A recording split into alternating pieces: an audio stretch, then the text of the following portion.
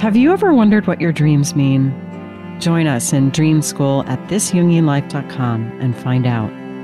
Jung wrote, "Dreams are a little hidden door in the innermost and most secret recesses of the soul." Dream School is a unique, self-paced online program you can start at any time that unlocks access to your inner world. Our 12-month program provides the support, knowledge, and guidance you need to reach within, decipher your personal dream code, and harness it to optimize your life. By enrolling, you'll join an affirming community of fellow travelers, each pursuing a unique quest. And it's fun. Join us on an adventure to wholeness and healing through understanding your dreams. Go to thisjungianlife.com and click on Dream School. You'll be taken to our secure checkout. Once you join, you'll get immediate access to our first 3 modules. You can get started right away. We look forward to seeing you there. Welcome to This Jungian Life. 3 good friends and Jungian analysts, Lisa Marciano, Deborah Stewart, and Joseph Lee, invite you to join them for an intimate and honest conversation that brings a psychological perspective to important issues of the day. I'm Lisa Marciano, and I'm a Jungian analyst in Philadelphia. I'm Joseph Lee, and I'm a Jungian analyst in Virginia Beach, Virginia. I'm Deborah Stewart, a Jungian analyst on Cape Cod.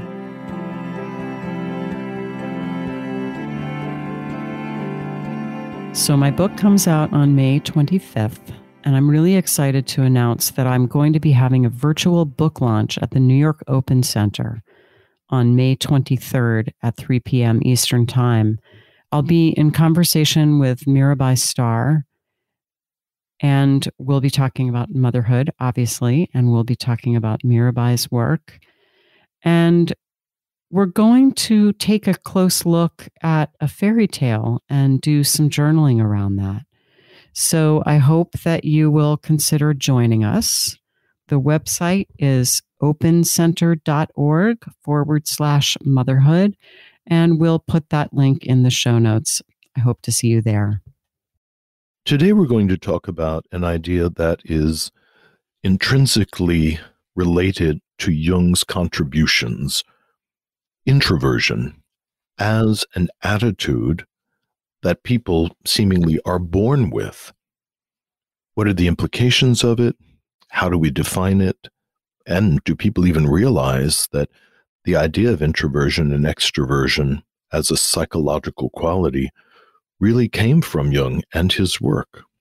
Yeah, I mean, I think it's one of those terms that we immediately, everyone knows it. It's really permeated the culture. It has been scientific, empirically validated.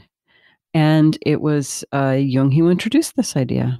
Was indeed. He was influenced a little bit by some of the earlier psychologists who were mulling over these differences. An early psychologist called Binet in the early 1900s, while he was trying to struggle with describing the way his 2 infant daughters were so remarkably different from each other, he coined the term externospection and introspection, because he was noticing this difference between relating to the outer world versus relating to the inner world. Jung would have come across that, but this was a very superficial treatment of that idea that Jung broke out and really wove into his entire theory of individuation.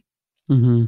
And I think Jung got interested in it because he, after his break with Freud, was really mulling over, how are we different?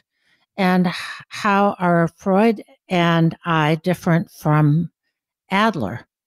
And so he worked on what we now know as volume 6 of the collected works, which is all about typology.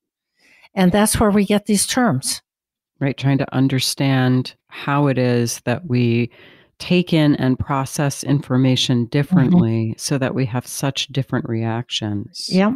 And Jung's work later gave birth to the MBTI, or the Myers-Briggs Typology Index, which was formulated by 2 women. And has become very much part of corporate culture, for example, widely used. People are familiar with it. And we go around saying, well, I'm an extroverted thinking type, or Yeah. I'm an intuitive feeling type. Well, it's very interesting because it's not uncommon for people on Twitter to put their Myers-Briggs type in their little bio, which I always kind of get a kick out of. So yeah, it's really become currency in the culture. I remember the first time that I did the Myers-Briggs, I was working for a nonprofit in Washington, D.C., and we had one of those kind of staff workshops, team building kind of things. And we all did the Myers-Briggs. And I remember it was really interesting because one of the things that Myers-Briggs does and typology in general does, I think, is say there are differences. We have different strengths, different weaknesses.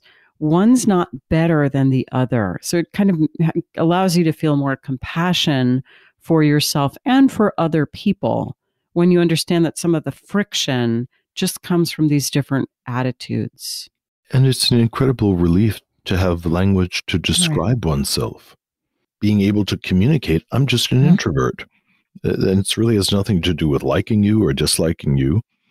I just move inwardly, and you tend to move outwardly. Mm-hmm. I agree that all of the typology stuff is a big help in reframing or seeing differently why I and another person or any other two people may kind of rub each other the wrong way. In couples work, something as simple as having both partners take the Myers-Briggs Typology Inventory, which is probably the most common way now that people come to these ideas, and then being able to discuss, as you said, the chafing points as an issue of typology, not animus or negativity between the partners. Mm-hmm. That's just it's just different. Introverts and extroverts see the world and experience the world differently without any intention to be irritating or harmful to another person. Well, should we try to define introversion before we go much further? Sure. Here's a description that Jung gives in volume 6, paragraph 535 of the Collected Works. And he writes, "The introvert is distinguished by his self-assertion vis-a-vis the object. He struggles against any dependence on the object. He repels all its influences and even fears it. So much the more is he dependent on the idea, which shields him from the external reality and gives him the feeling of inner freedom, though he pays for this with a very noticeable power psychology." So the first thing I just want to unpack in that quote is the idea of the object, being dependent or not dependent on the object. And let's talk for a minute about what an object is. And one way of thinking about it is an object is an entity which attracts attention and or satisfies a need. So that's from object relations, that's a very basic description of it. Right. This is this particular kind of psychoanalytic use of the term object. Yeah, it's always odd, and it was to me, to hear about internal objects or object relations as a way of speaking about interpersonal relations or mother-infant dynamics. So it is kind of first glance, a peculiar kind of verbalization. So a way of imagining this is that when we have an introverted friend, let's say, and they are interacting with us, the introverted friend sees us and of course knows we're there, but has a very intricate idea and image of who we are to them, which is nurtured in their imagination and in their thinking. And they naturally spend more time reflecting on their idea of you, which is more attractive to them, than actually tending you as an external person. Rilke says, "I am in love with you And it's none of your business. That's great. That's great. So the external relationship pales in comparison to the internal idea of the beloved, which often is much more rich and informed by archetypal influences. I am thinking that the implications of this, at least thus far in our discussion and exploration, sort of imply that introverts are less loving somehow than extroverts, and that is certainly not the case. It's somewhat of a different orientation toward the other. And I could imagine that for an introvert, having that internal image and idea of the other could really add a lot that would enrich a relationship because it gets cycled through an internal set of filters so that both people, in a way, can be in the relationship, both the introvert's inner self and the external person or object. For me, I hear that and I think, okay, and then I want to see if I can translate it into my own experience. Mm-hmm. So I know that one of the things that I remember hearing introversion described as via the Myers-Briggs was it's sort of where you get your energy. Do you get your energy from being with other people? That's extraversion, or from being alone, introversion. I don't know that that exactly works for me either in trying to pinpoint what we mean by introversion. I think picking back up on what you were talking about, Joseph, there is something about the degree of importance of the inner world versus the external world.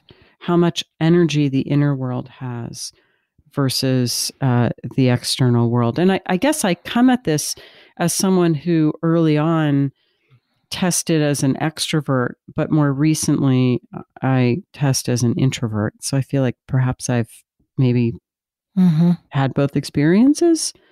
You know, there's something about tempo that extroverts can be very quick.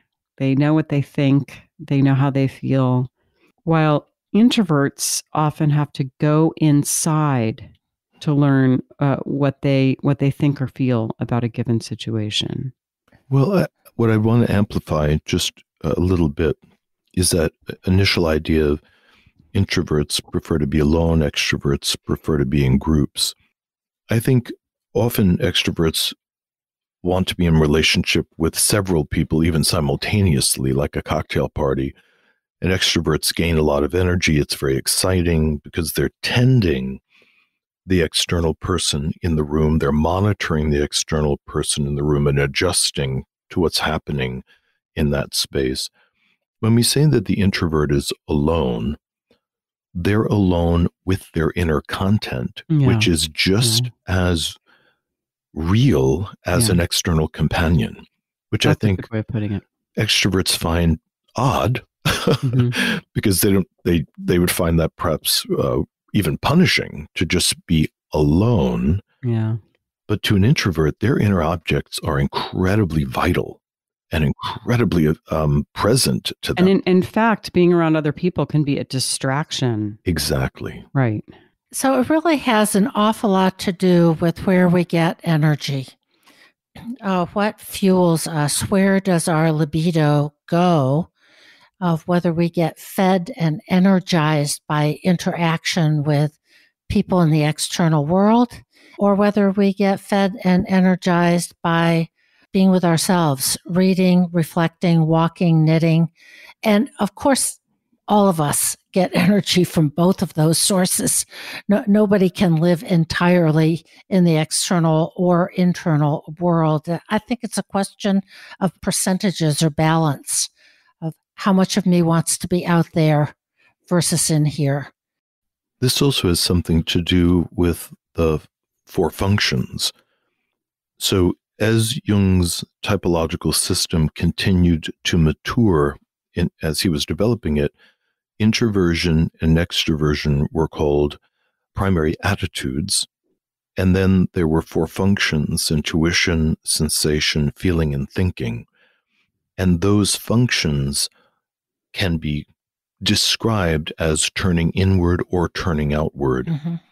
Interestingly enough, once the primary function is determined, like extroverted feeling, then the next function generally compensates for that by being primarily an introverted function.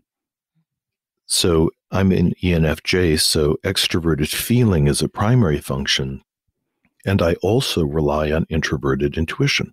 Mm-hmm.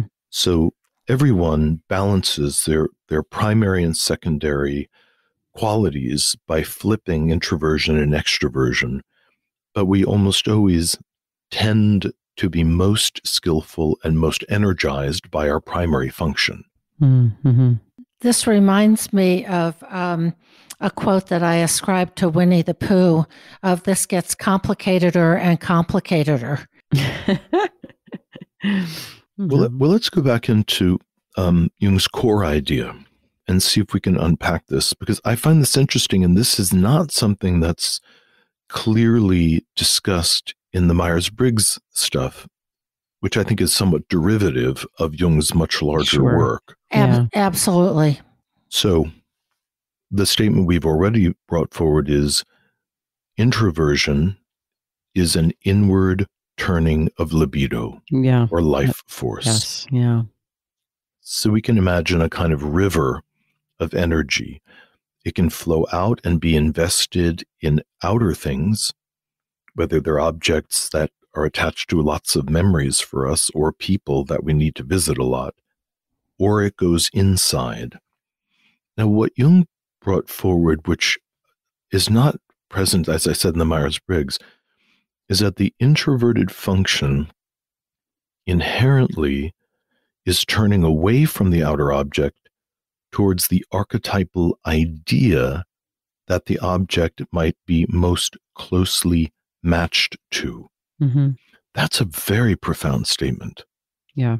And a radical shift from extroversion. Yeah. So there's really this kind of gravitational pull that the archetypal world is exerting on the personality and pulling the energy in. Exactly. And because archetypes are so kind of godlike almost, that when we're in touch with an archetype, it is compelling. And so when we think of deep introverts, the things that they are considering internally seem luminous and extraordinarily impactful. Can I riff on that for 1 second, Joseph? Yeah. So Jung was an introvert. He was probably profoundly introverted. And you can get a sense of exactly what you were just talking about when you look at Jung's biography, because he was above all interested in ideas. I mean, I think he was interested in ideas before he was interested in people.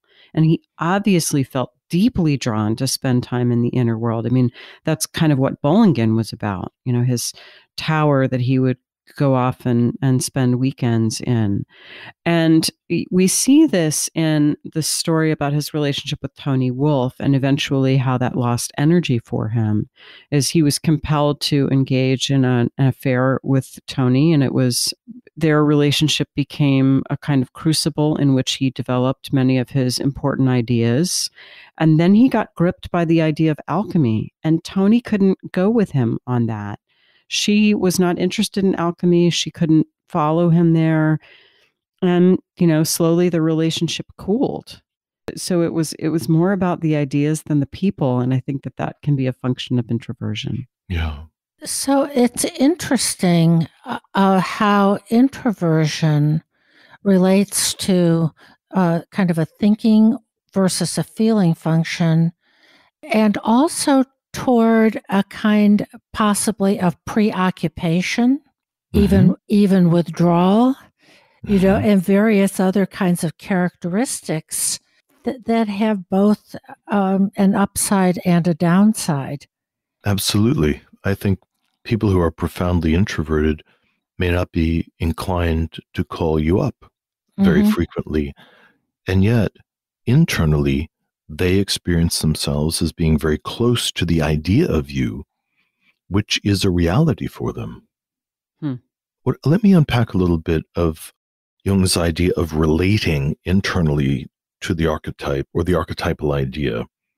So the archetypal idea resides in the inner world, and then depending on which function that's pressing on, it could be understood as a profound thought, a profound value, a profound metaphorical image, or a profound model of reality. And that's tempered by whether the introverted function is thinking, feeling, intuition, or sensation. So yes, it can show up as a thought, but when it shows up as a value, we know we're coming from this feeling function. The metaphorical image comes from introverted intuition, and an internal model of reality is, introverted sensation.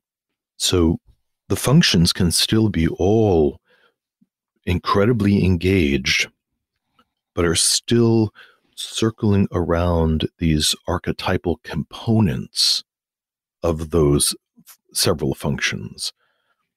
And I think interpersonally, as you were saying, Deb, when the introverted function is used to orient to something external, in the end, the orientation is the comparison to the archetype, because the outer object is not particularly stimulating in itself.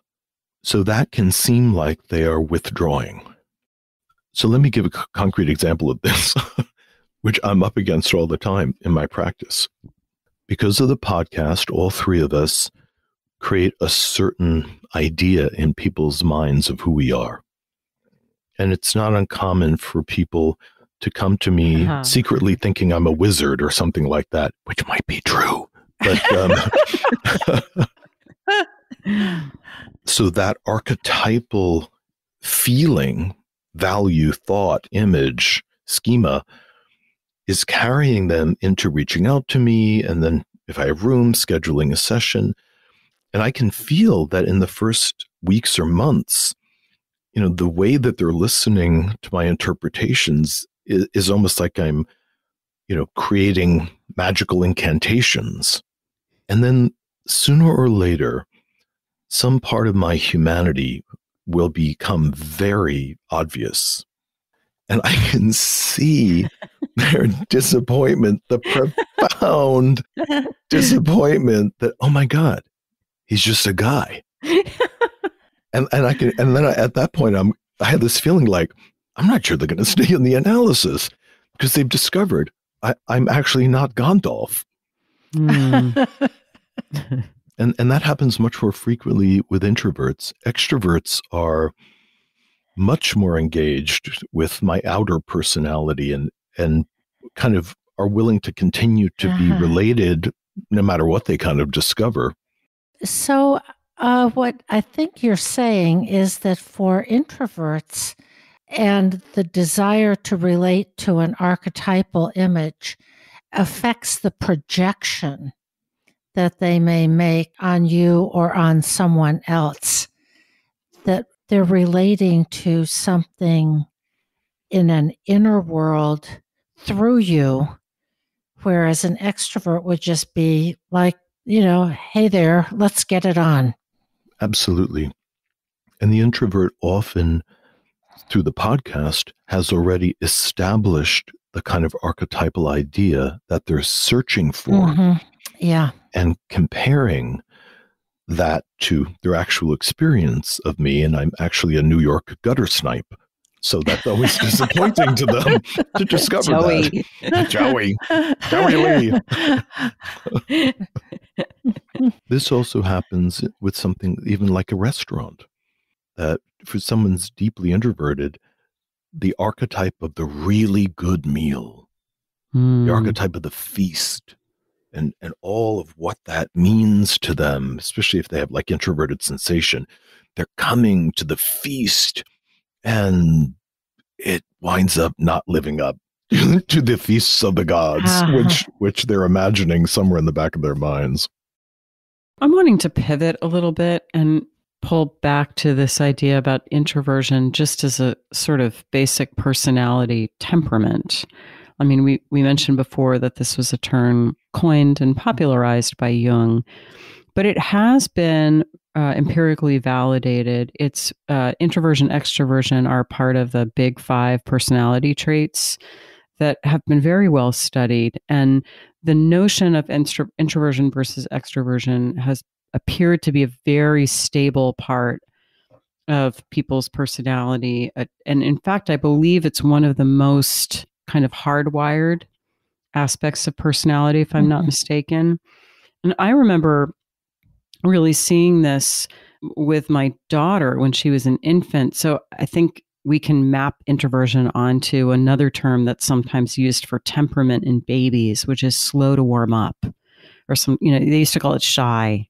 This can be really worrying to parents when you have a quote unquote shy kid, and you can worry, did I do something wrong? Or especially in American culture, which is so extroverted, shy kids are often a cause of concern for parents.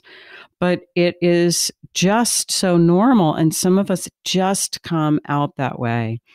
So when my daughter was an infant, I used to take her to like a baby play group, which is sort of a hysterical idea, but really it's just a chance for moms to like have conversation with another human being. But I don't know, there were, 6 or 8 moms, and we'd get together once a week, and we would get there. It would usually be about 90 minutes long. My daughter and I would get there, and I think she was one of the older infants in the group. All of the other babies would be crawling around on the floor or sitting on the floor and, sucking on things or whatever. And my little girl would not leave my lap. She would watch intently at what everyone else was doing, but she did not want to leave my lap until about the last 15 minutes. And then she would get down and she'd want to engage. And, I just remember being really struck by this. And then it was so different from, my number 2 baby, who was immediately very sociable, very directed. Energy was very directed out in the world. And so you do get the sense that you just come into the world and, different. And this is just a very kind of stable personality trait in some sense. Now, it's not that we can't learn to, it's not that being a shy kid means you're going to struggle socially, right? That this is not the same thing, but it is this fundamental attitude that will influence how we kind of process things. So we have an innate ability to track these qualities in other people, even in our children. One of the things that can be very painful for introverts is being born in the United States. There is a strong bias towards extraversion and a fantasy that extroverts are the ones that are going to do the best in the culture. Mm-hmm. So parents with a naturally introverted child, thinking they're helping them, often are kind of pushing them on stage to, do the ballet performance or putting them in front, on and on and on, thinking that they're going to bring them out of their shell, which can lead to something called a false extroversion. I'm really back with the designation of our culture as fundamentally extroverted. And it very definitely is, in my view. Americans value that highly, which has given rise in my mind to reference to a book entitled Quiet: The Powers of Introverts in a World That Can't Stop Talking. We'll put it in the show notes. It's by Susan Cain. And she tells a story that I won't get exactly right, so this is the gist of it. At Harvard Business School, an Asian American man was being encouraged and pressured, as are women, to talk, to engage, to be forthright, to put himself out there, to interact with teams. And then he had an internship in Japan, I believe, and just really sort of had this big exhale of comfort that as he had gone to a different culture where people listened more, the pace, the tempo, as you said earlier, Lisa, was slower. And it fit and suited him much better. And I think the realities of our families, the school systems, and overall culture are hugely relevant here, as they were for your infant daughter, Lisa. Mm-hmm. It's perfectly fine for her to be the way she is, but you can look like my kid's out of step. Yeah, I mean, I think there can be a lot of parental anxiety around introverted children, which is unfortunate because that often gets kind of communicated unconsciously to the kid. But it is very cultural how these things are viewed. We do value extroversion a lot in our culture, and it does get rewarded in ways that introversion sometimes isn't. But that doesn't mean, as per Susan Cain's book, that the introverts among us don't come with great and important gifts. And many of my closest friends are introverts. I know that may sound amazing, but introverts are able to, when they choose, into very deep and subtle and profound conversations. Mm-hmm. They often do better in a one-to-one situation. And often with my introverted clients, as long as I just keep my trap shut, they have no trouble, bringing forward material for an entire hour. The thing that's really obvious is that when I interrupt them and draw them to the fact that I'm physically present in the room, it seems infinitely annoying to them. Because they're talking to their idea of me, which is much more enhanced than my actual presence.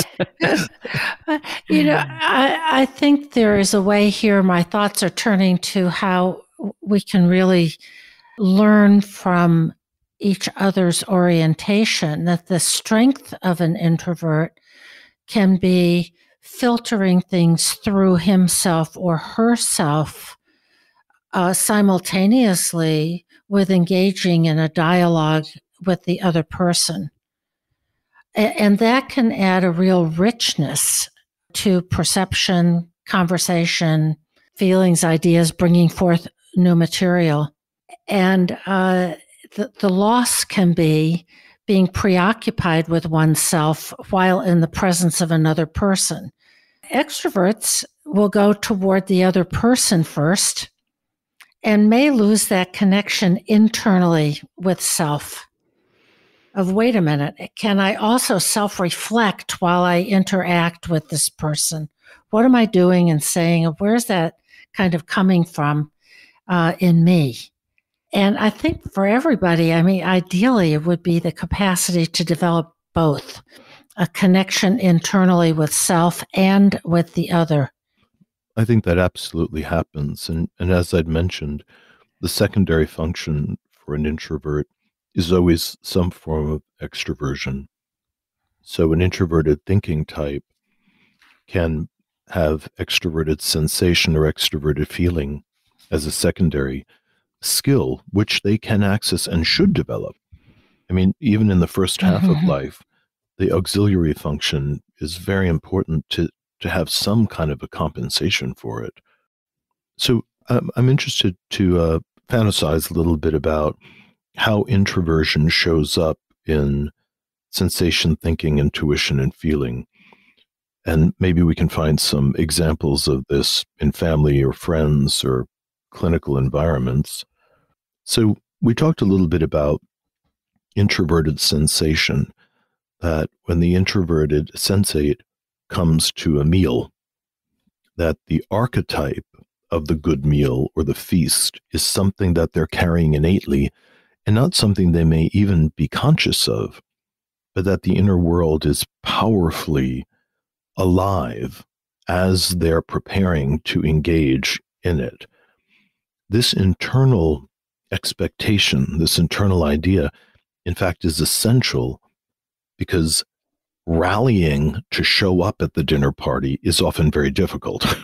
Because as they're imagining interacting with the dinner plates and the noise and maybe 10 people in a room, the intuitive sensate knows that those external sensations will overstimulate the outer experience, which will seem to ruin the inner experience.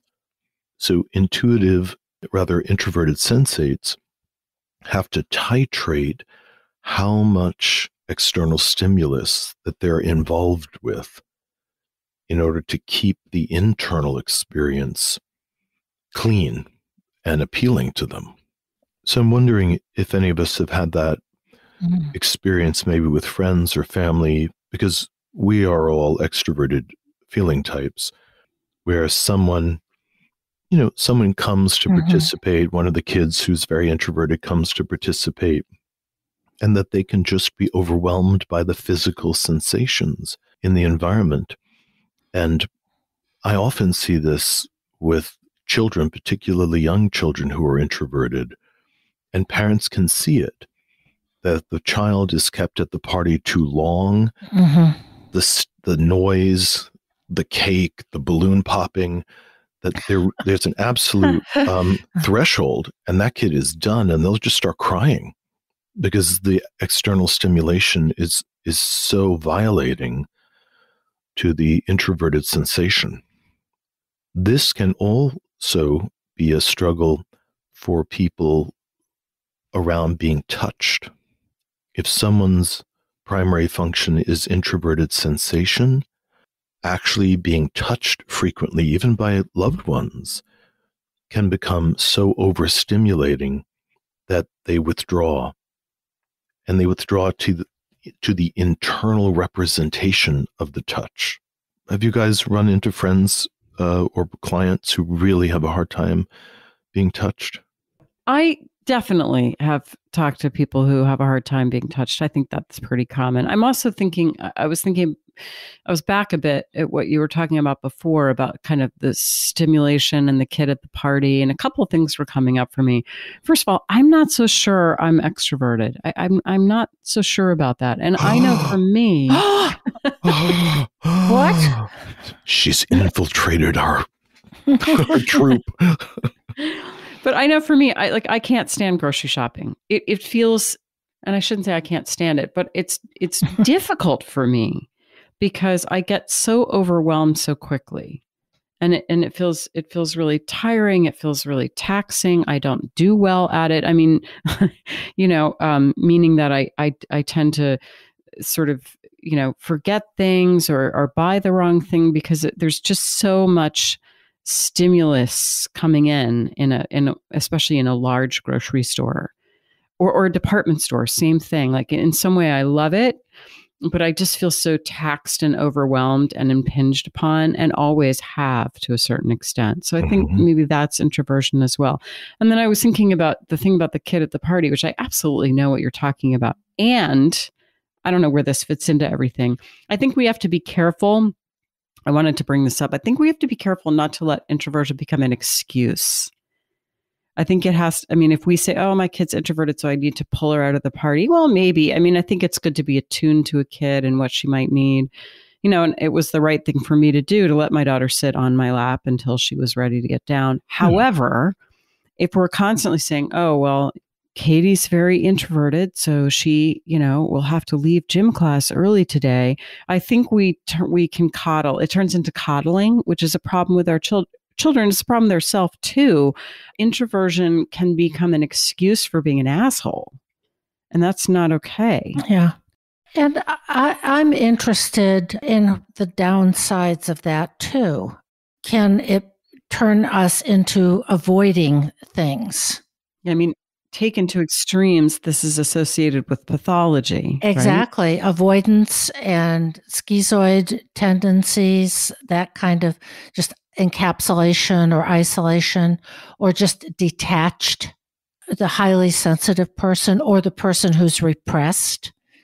That there's a way in which this can shade into things that don't serve anyone well, that can be related to being introverted. And we could say, different things about people that are extroverted. But I think what you're pointing to, Lisa, and I'm trying to build on, is that we need to become whole. We can't just say, well, my child is introverted and therefore doesn't have to stick around for gym class.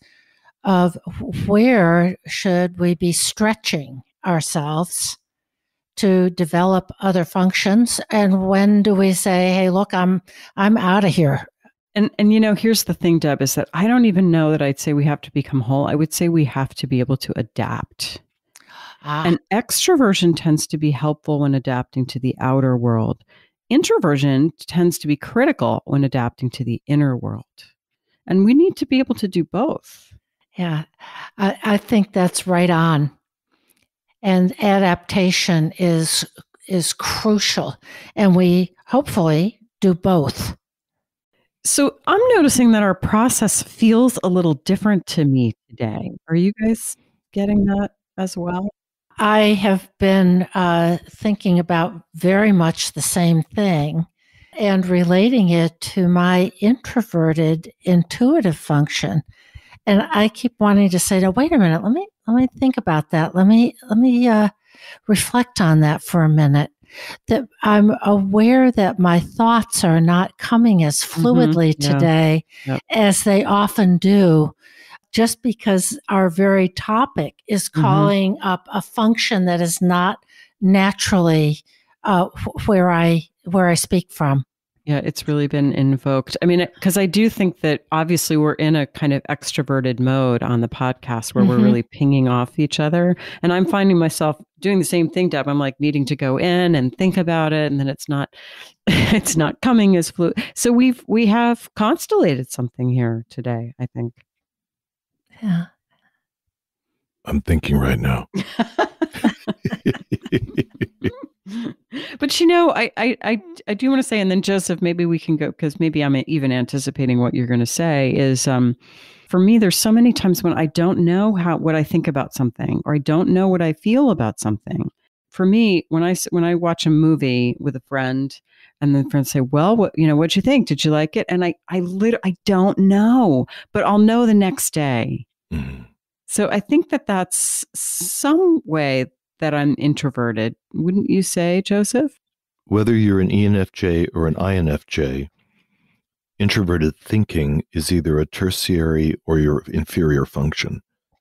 And it's my inferior function, Deb's as well.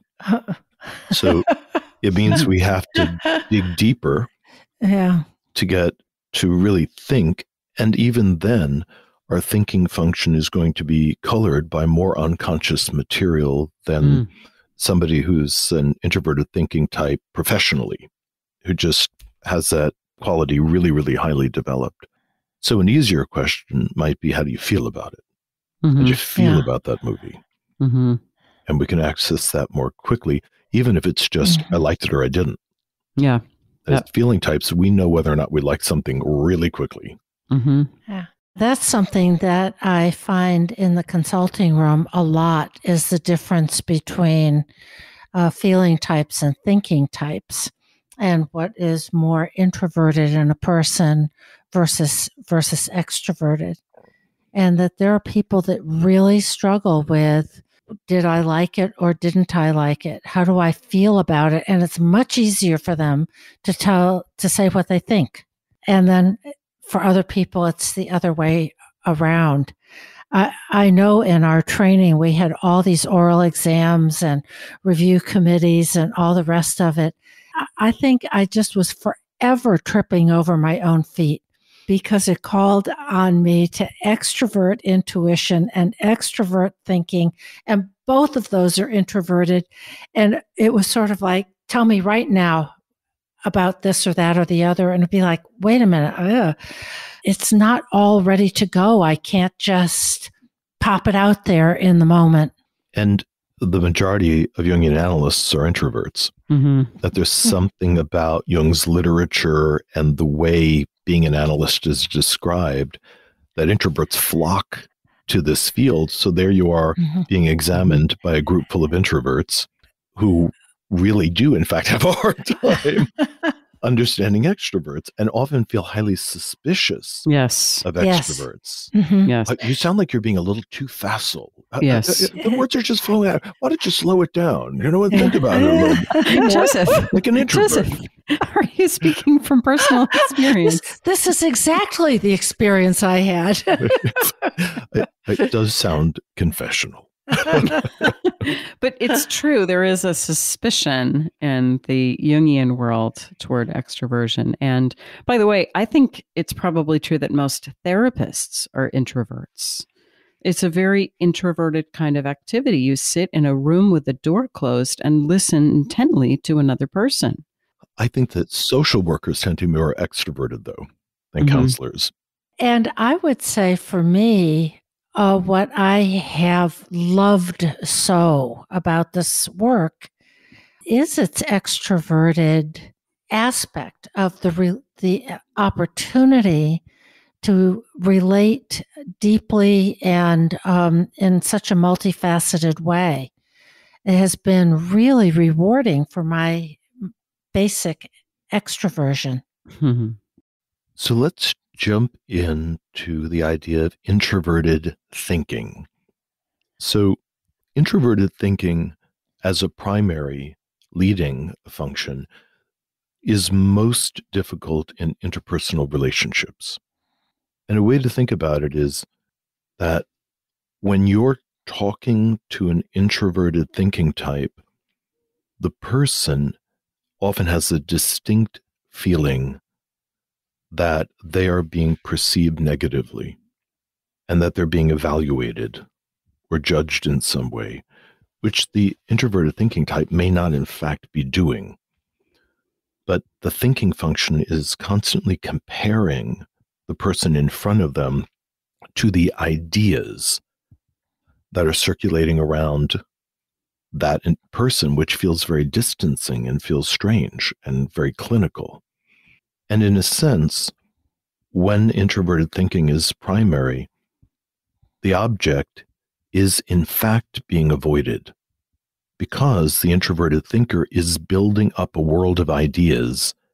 And because introverted thinking is fairly liberated for them, they're tolerating thinking thoughts that might prove to be dangerous or subversive or wounding to the other person's feelings, that it's a fairly individuated function. So it'll go anywhere and everywhere in their mind, coloring the tone of the interactions.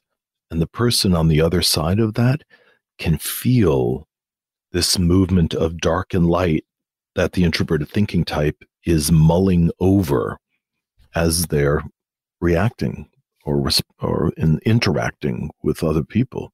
Yeah, it can feel a bit like being objectified, being regarded as an object and a step back and a sort of unrelated quality. Yeah, that makes me think of an insight I once heard that feels very, very relevant is if you're an extroverted feeling type, it really matters to you what the relational context is of the conversation. Mm-hmm.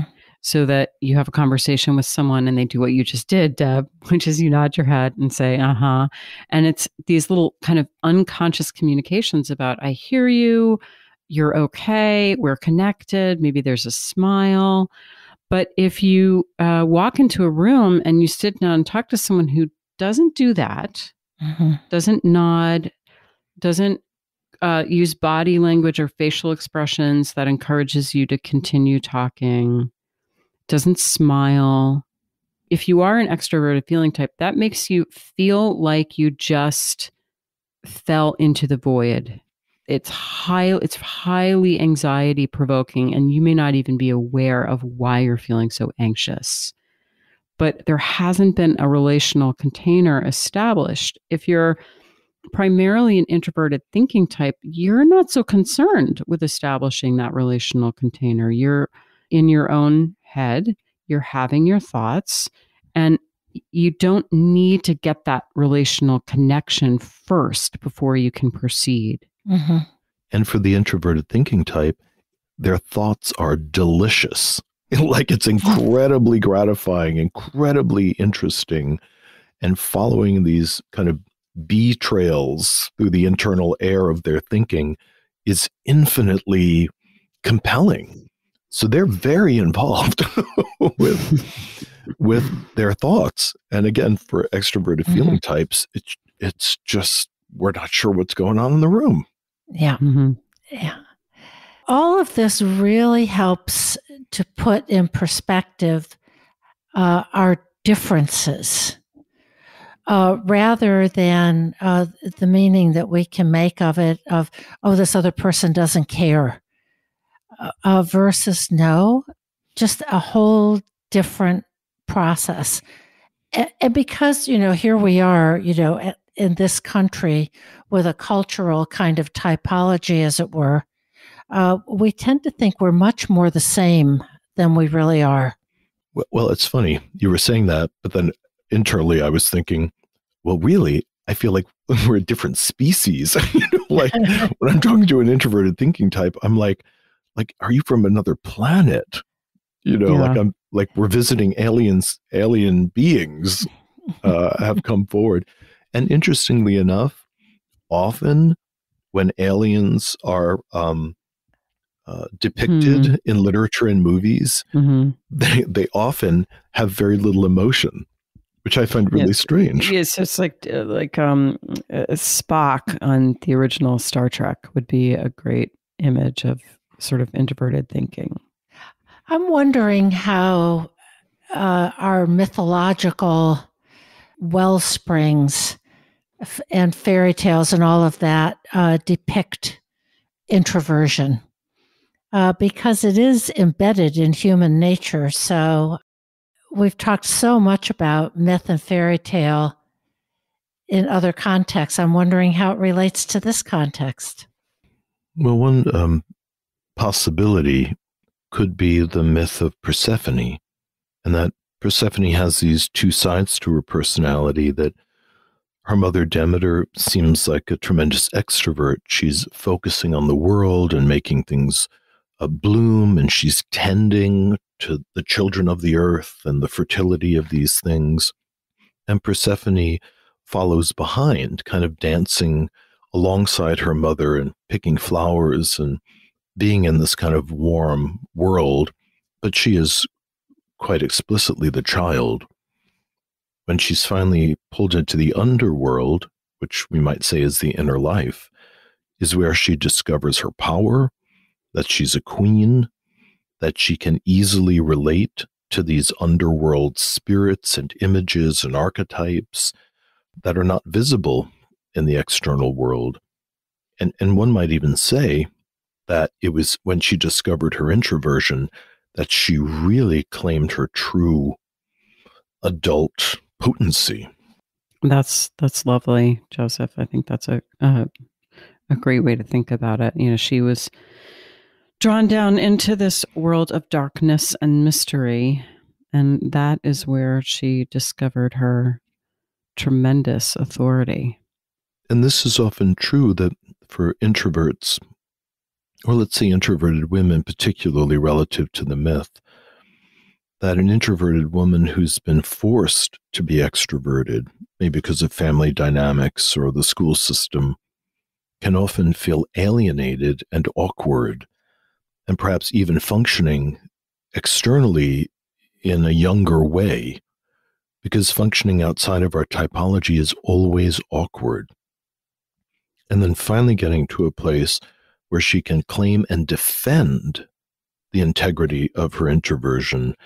It's like you've taken off a horrible scratchy coat and you finally are living in your own skin. What about the sea hare? Well, I think the sea hare could be an example of how powerfully some introverts will defend against having their internal experiences interfered with by outer people or outer circumstances. And they can be perceived as rejecting or in more intense cases, even hostile towards being interfered with. So in the tale of the sea hare, if I'm remembering it correctly, the king has a daughter who's very, very beautiful, brilliant, and the king has been unsuccessful in convincing her to marry. And then through a certain amount of finagling, he's able to compel her to accept or receive a group of suitors, and she has the right to task them to prove their worth to her. And if they fail the task, then they're executed. Well, that seems fair. Yeah, sounds like an introvert. No. But so she has this enormous tower in the kingdom, and at the top of the tower is a glass room. And from that vantage, she can see all across the world, and she can see everything and anything within this internal, somewhat isolated tower. Mm-hmm. And so one by one, the various princes try to disguise themselves or hide, and she can easily discern them from this internal place. And in seeing them, she finds them unworthy and has them executed. So, I mean, this is a very dramatic kind of outpicturing, but it speaks to the feeling that sometimes that introverts have, that they do not want their internal world intruded upon. Mm-hmm. That even the image of the lover, of the animus, the internal image, the archetypal image of the animus is so gratifying and so real, legitimately real for her, that she doesn't want some disappointing outer person to be mucking around and interfering with her inner life. Finally, one of the princes somehow discovers a magical capacity, and he turns himself into a sea hare, which is some kind of an aquatic worm. And he's able to slowly work his way up into the tower and actually be right near her. And because he's so close to her, she cannot find him as she peruses the outer world. And at the end of the day, he transforms back into the prince and tries to claim the princess as his bride. And the difficulty, I think, in the fairy tale she has with accepting that a real person is requiring a real relationship. And that can be a struggle for introverts sometimes. So let's talk a little bit about introverted intuition. So introverted intuition, whether it's your primary function or a secondary function, is concerned with the background processes of consciousness. And a person using this function in a differentiated way, or a way that's very powerful for them, that the unconscious images acquire the dignity of things. That's a quote from Jung, but that's a profound statement. I'll read that again. With introverted intuition, unconscious images acquire the dignity of things. So my auxiliary function is introverted intuition. And when I am inside of myself, looking at the internal images, they do feel as real as outer objects. You and I share the same typology, Joseph. And I would say that really rings true. And the difficulty for me sometimes is being able quickly to convert that through my inferior thinking function into words. Whereas if I can sit with something for a while and write, that's a good channel for me, a very good channel for me. I think it's difficult to convert intuition into consciousness and language on the spot, at least for me. And yet I definitely attune to the reality of those internal images. And with introverted intuition, it really is a magical capacity. Introverted intuitives are able to quite literally, according to Jung, see the archetypal imagery that rises up out of these invisible archetypal fields, and they see them in a visual, internal way. And so Jung felt that this was the function that was responsible for mystical visionary experiences. So anytime that we're exploring that, or if we have a predisposition to it, as I think many artists do, by the way, that the psyche becomes generative as it is in dialogue with these deep, deep underpinnings of things. And whether this is your primary function or second, third, or fourth function, anything that rises up out of the unconscious has a feeling of certainty around it because it's clothed in kind of glory when it arrives. Yep. So I experience that in my own typology, that as I'm listening, and then I have an image, and then I have this like, oh, yes, yes, now I grasp it. I remember being in training with you a couple times, and that quality of yours really kind of constellating some members of the group. I don't remember the details now, but you would sit and you would listen, and then you would just kind of land this very completed picture of what was going on into the room, and it kind of raised someone's hackles someday. And because it's so startling, your intuition will just generate this very detailed, comprehensive image of what's going on in a clinical situation, for example, and then it will just bam be there in the room, and it's like magic. It's like there's no process about it. You didn't fumble. It's just there, and it carries a lot of authority and certainty. It's something that can be challenging for me as well. When we're here talking about dream interpretation, I'll often go to my introverted intuition. Mm-hmm. Yes. And I may do that with clients. So I'll ask and ask and ask. And then on that intuitive level, I'll feel at least that I have an internal certainty about the entire arc of the dream. And then I'll want to deliver that in the room. And it can be too much. It's either overpotent or that it's just too detailed. But how to make that palatable is a whole other kind of skill, which often I'm lacking. But it is gratifying to bring it forward. And I think also intuitives struggle with a false sense of certainty sometimes, that we often do have to kind of check it out. Yeah. In a certain sense, I'm imagining that the ease with which people enter into active imagination may be related to their access to introverted intuition, given that Jung's feeling that this is part of a mystical visionary capacity.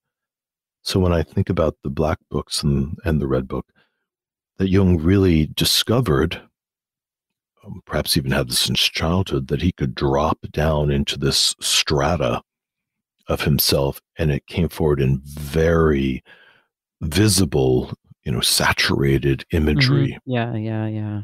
Versus maybe abstract thinking that, Pauli seemed to have this introverted thinking function where he could imagine these extraordinary quantum physics ideas, which he would try to communicate to Jung.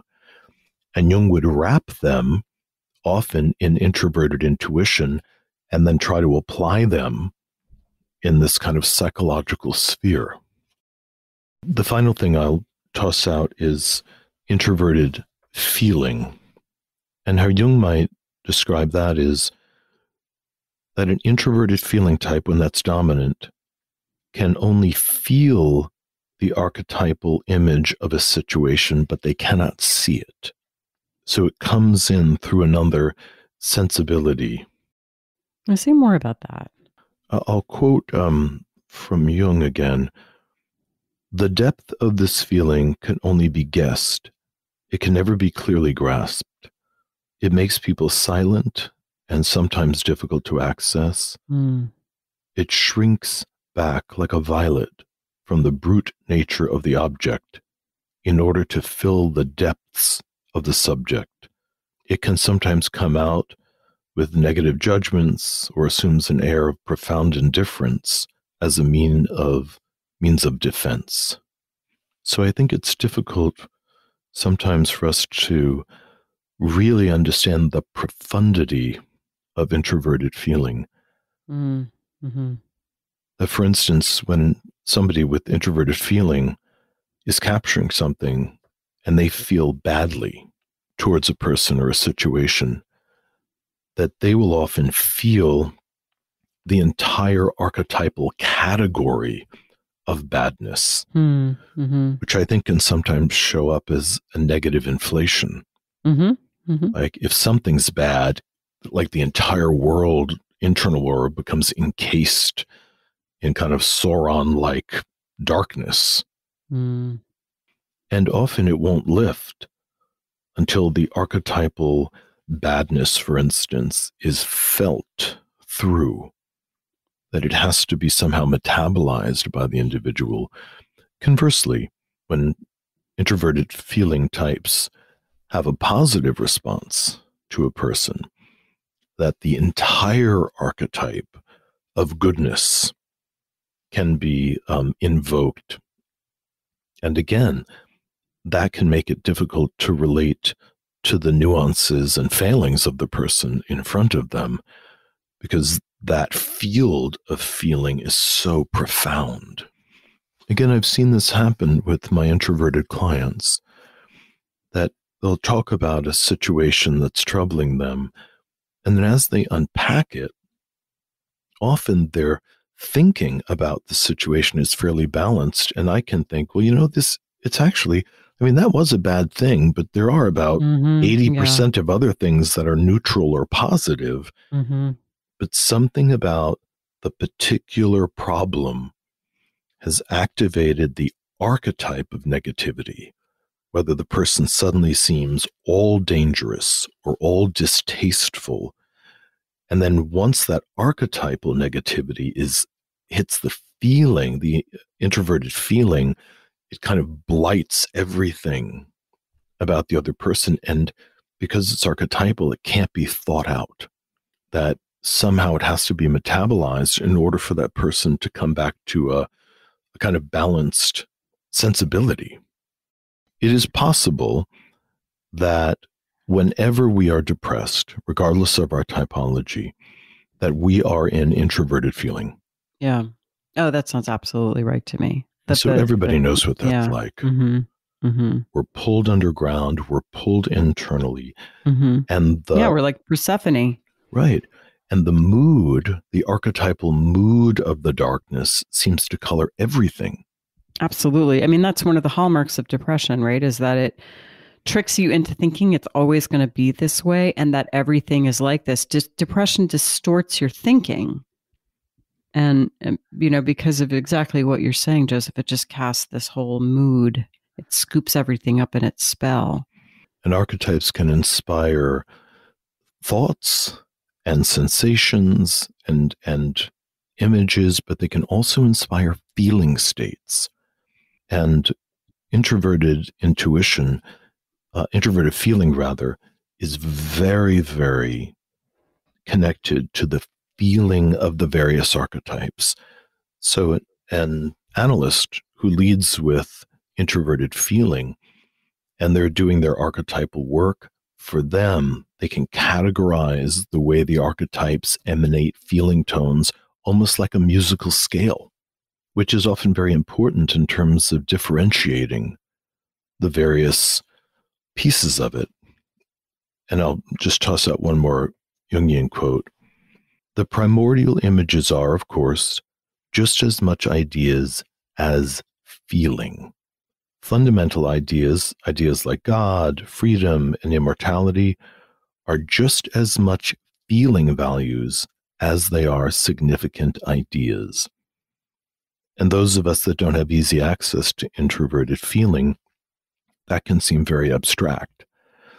But to introverted feeling types, they totally live in that world. They absolutely know what that means.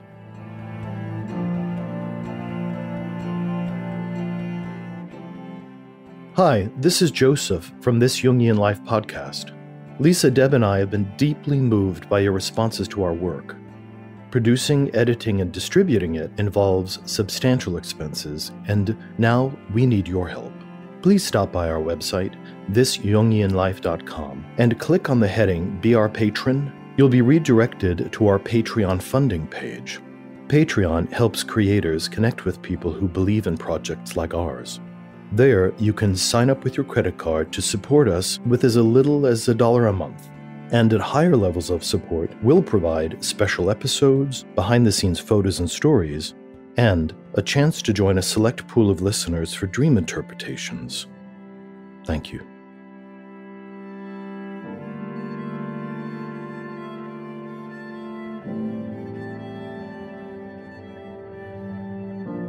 Okay, today's dream comes from a woman who is 37 years old, and she works as an audiovisual translator.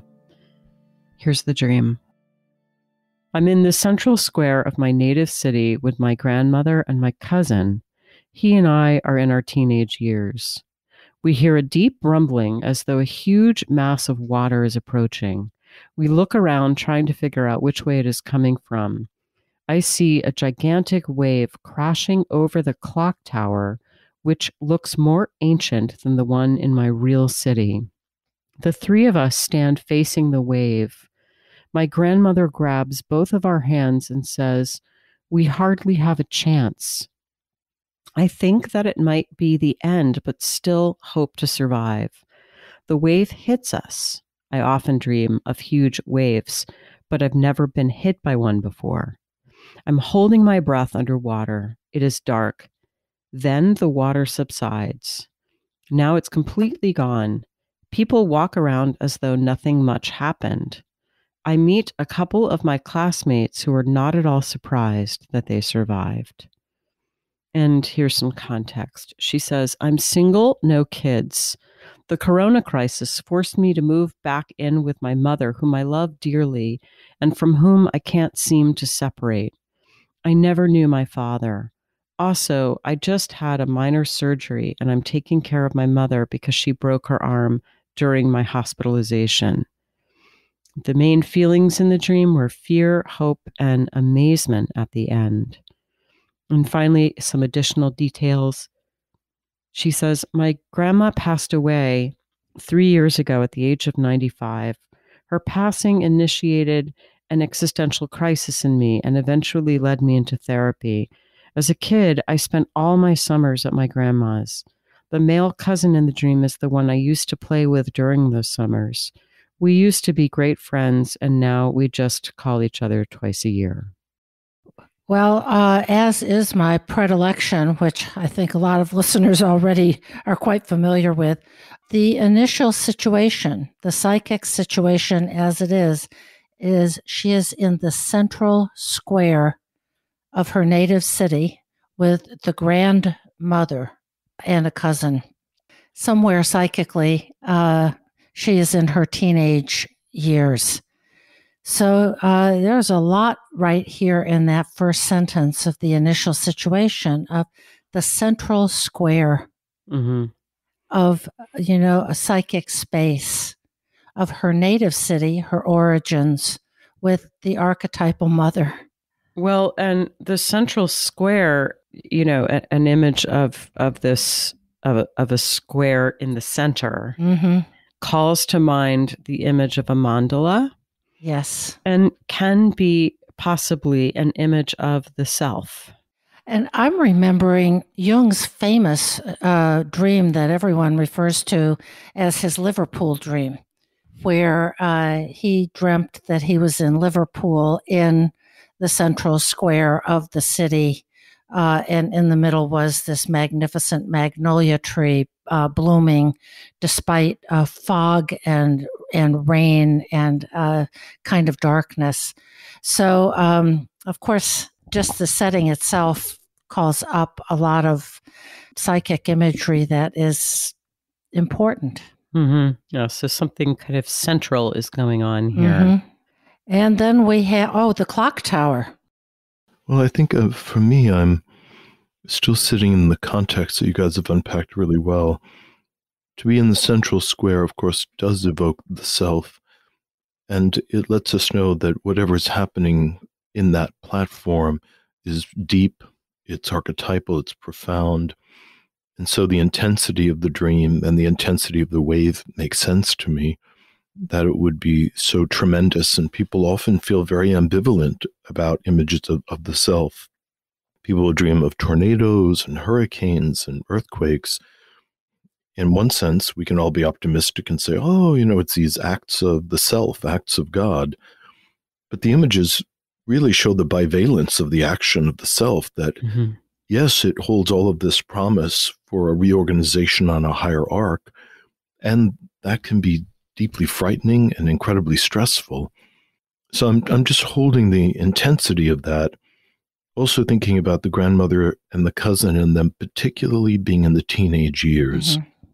When I think about my own life as a teenager, certainly gigantic waves crashing through my psyche, through my body, through my understanding of the world. And so it feels like it's a return to a kind of tumult that she may have experienced as a teenager that is still struggling to come to a conclusion of some kind, to create a solid platform from which she might take another step. So, Deb, you were talking about the grandmother, the archetypal mother complex, being part of the energy there. We were talking about the clock tower also, and although it's an inorganic image, we might stretch a little bit and think that that's the presence of some kind of a father principle, a kind of phallic tower, and Kronos, the god of time, being associated with the kind of linearity of consciousness, of ego consciousness. I wish I could call up more about this, but the image of a clock tower, I'm sort of picturing maybe a Central European city for some reason. And in older European cities, clocks were put up on the central tower because that would have been the way that most people could have access to it. There weren't clocks everywhere. The clock itself was a relatively late invention. I wish I could place it in time exactly. Medieval cities, of course, there would have been the church spire, but also in the Renaissance, in Renaissance Italian cities anyway, the central square would have been the place where the government buildings were, and there would have been a tower that sort of symbolized kind of secular authority. And I don't know when kind of clocks come in there, but Joseph, I'm just building on this idea of what the clock tower might hold, this sense of kind of a masculine principle. Yes, and since she never knew her biological father, it would make sense that the father principle would show up in a what we would call an unmediated form, in a highly abstracted form. And I'm also thinking of what you said, Lisa. It's the secular symbol and the principle by which people in a town, if we literalize this, orient. Exactly. We all know where the clock tower is. We all know that when we say we're going to meet there at a specific time, we can all see that time. That is the central orienting principle of daily life, Chronos, and the business, just like the business of government. It's sort of like ego consciousness again, as Joseph said a minute ago, right? So somehow this wave of formless, water crashes over this. We might wonder if the water is associated with the feminine principle, with emotion. It's definitely something profoundly archetypal, something that feels like it's going to overturn everything. And the archetypal mother has this declaration that we hardly have a chance to survive, it's implied. And I'm really captured by the fact that the dreamer and her animus, who is a teenage cousin, are both so young. Yeah. And they're there with the great mother, the ancient, the arcane mother. And she says that she's single, she has no kids, she's living back with her mother as she's recovering. Both of them are recovering. So it evokes some kind of challenge to the puella complex.